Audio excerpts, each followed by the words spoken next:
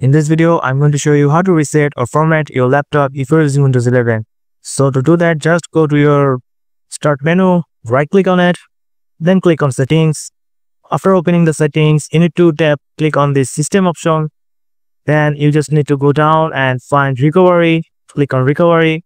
Then here you'll find the option called Reset this PC, click on Reset this PC. Then here you will find two options, which is Keep My Files and Remove Everything. So if you want to delete everything and factory reset your laptop, you will choose the Remove Everything. But if you want to keep your files like apps and settings and also your personal files, you can choose the first option. So we're going to choose the Remove Everything. Then you just need to reinstall your Windows again. So you can choose the local reinstall.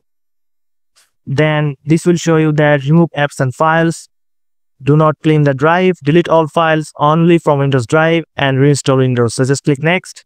And this will show you what it's going to do, remove all the personal files. So it will also delete all of your personal files, all of your accounts, and all the settings, apps, and programs. So this will make your PC new and everything's going to be like new here. So you just need to click on reset and it will just start to reset your PC. So it's going to restart your computer for several time and you just have to wait for a couple of minutes. So that's it, guys. This is how you can reset your PC in Windows 11. So if you found this video helpful, please subscribe and thank you for watching.